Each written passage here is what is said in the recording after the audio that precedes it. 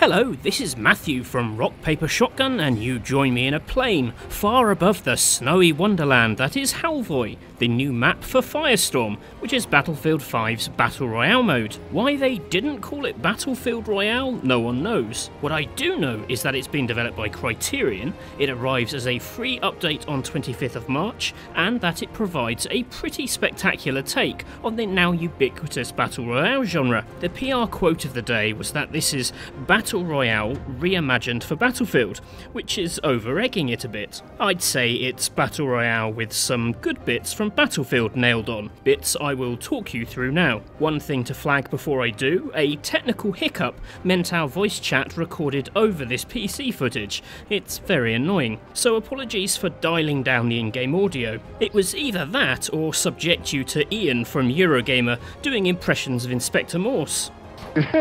Lewis! Lewis!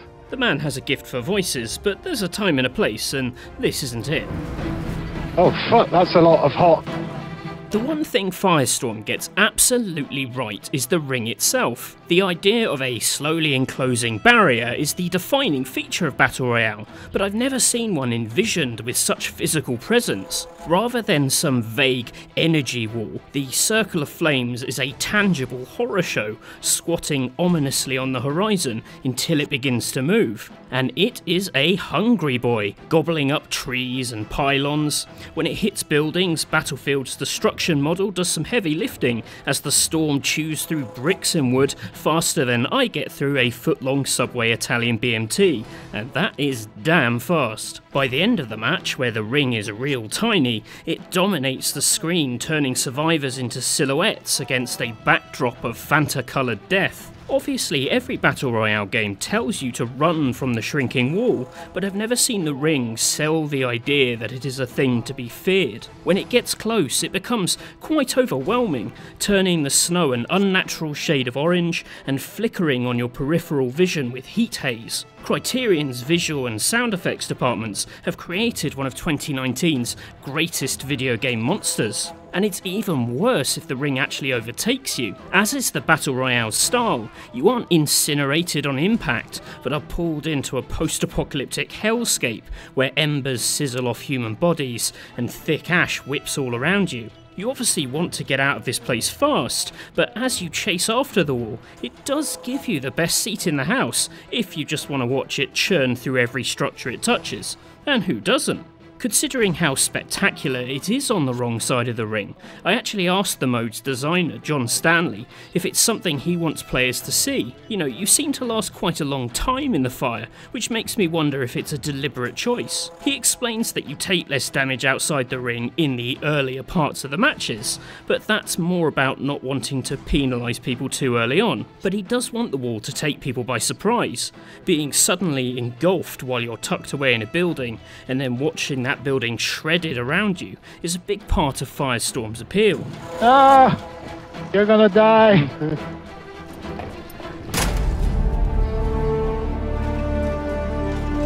Another way that Firestorm is ploughing its own furrow is with, well, literal ploughing.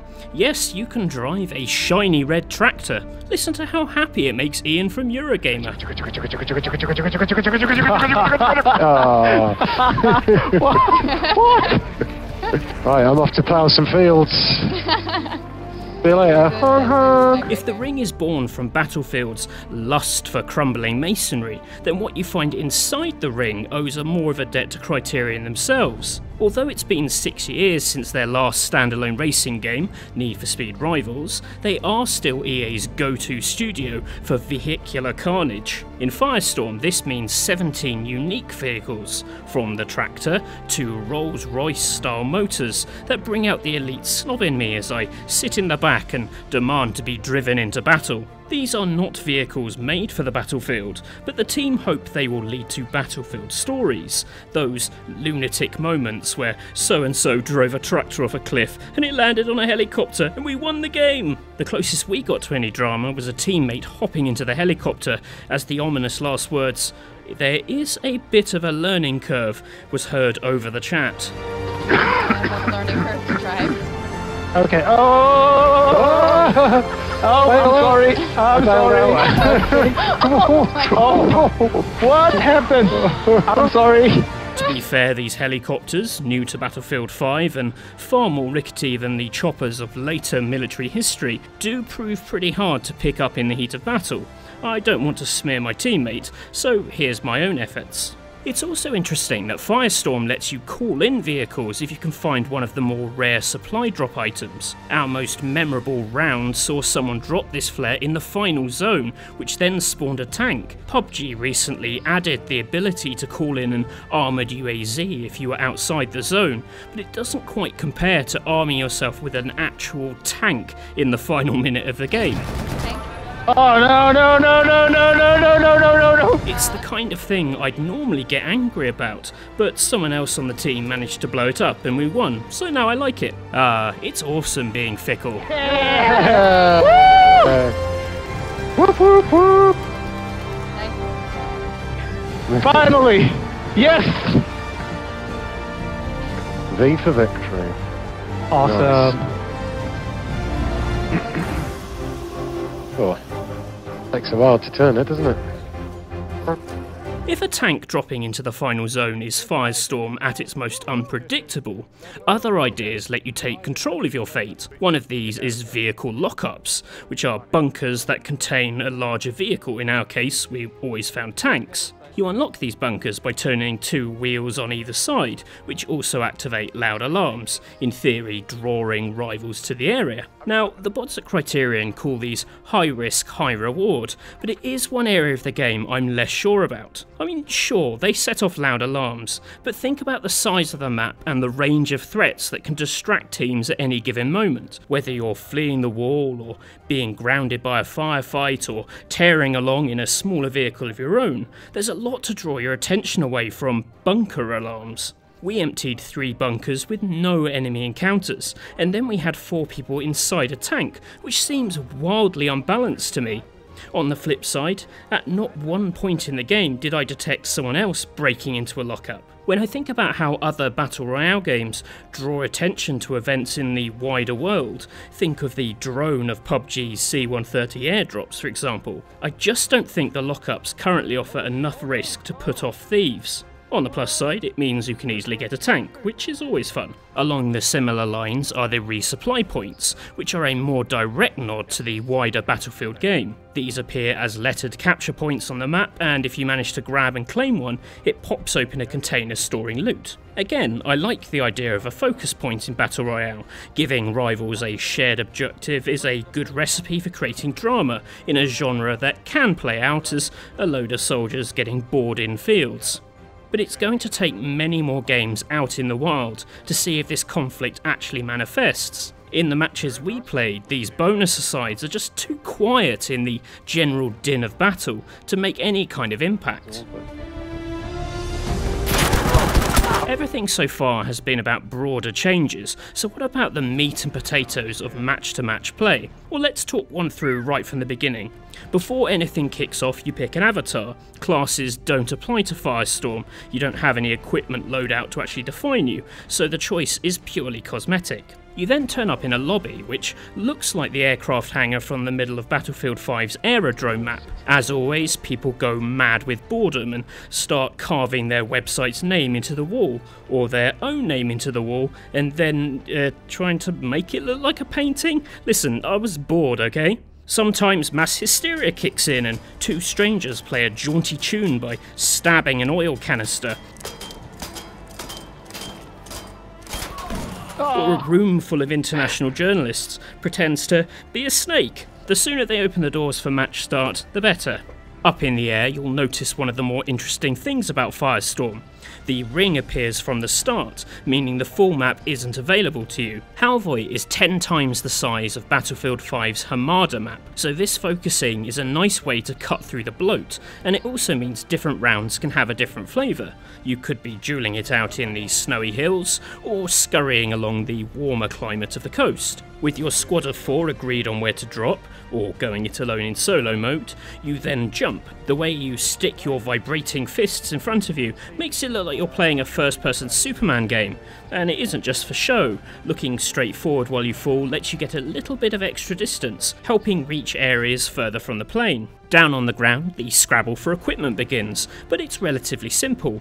Weapons and equipment come in 3 tiers, common, rare and epic. Designer John Stanley tells me to think of these in terms of the skill trees used in regular multiplayer. Common is the base gun, rare would be halfway down the tree, and epic would be the full tree and probably have a tasty scope attached for good measure. Your inventory has room for weapons, a health item, a grenade and 2 gadgets. Oh, and all the ammo you can carry in your weight limit. That's this bar up here. Collecting larger backpacks allows you to carry more ammo, and you can easily drop ammo packs for your team by using the ammo sliders. I'm told that they use this ammo weight limit to prevent people from grabbing all the ammo they don't need and leaving people with empty chambers. Of the gadgets, the one you really need every match is armour. This is added by picking up armour plates and applying them to your clothes. You enter the game with a common variant, which takes 1 armour plate, but rare or epic version lets you add multiple plates. More importantly, you sometimes flamboyantly spin the armour on your finger, which is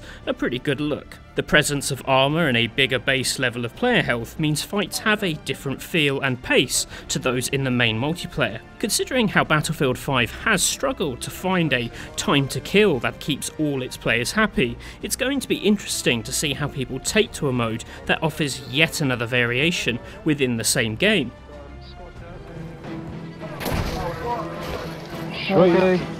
Speaking about tweaks to the game's underlying recipe, I did wonder if Criterion had altered the destruction model to encourage the spectacular chaos that makes the game such a good anecdote generator. John Stanley says they haven't, but that they are more liberal with explosive gadgets. Technically, it's because they want to counterbalance the vehicles. It's vital the anti-tank measures are there to stop it from becoming a miserable on-foot experience. But it's definitely a fun side effect that you'll see houses blown to smithereens and people throwing around fireballs with less decorum than they might in the main game. He says towable weapons are often placed to have a good line of sight on built-up areas, for example, giving people a gentle push in a more explosive direction. And there's the simple fact that, with an ever-decreasing circle, all those exploding ingredients are pushed closer and closer together. The probability of them colliding increases as the match goes on. And there are plenty of new ways of causing trouble without interference from the powers that be. I'm particularly fond of the artillery strike flare gun, which replaces calling in airstrikes with requisition points. In fact, that whole requisition system is gone for Firestorm. The ability to target aerial bombardment with a squeeze of the trigger makes it much more of a toy, albeit a toy that happens to flatten churches. I don't think it will be big this Christmas. Aww. Too bad I wasn't recording it. Oh my god. It's still dropping. Whoa! That's right in front of me.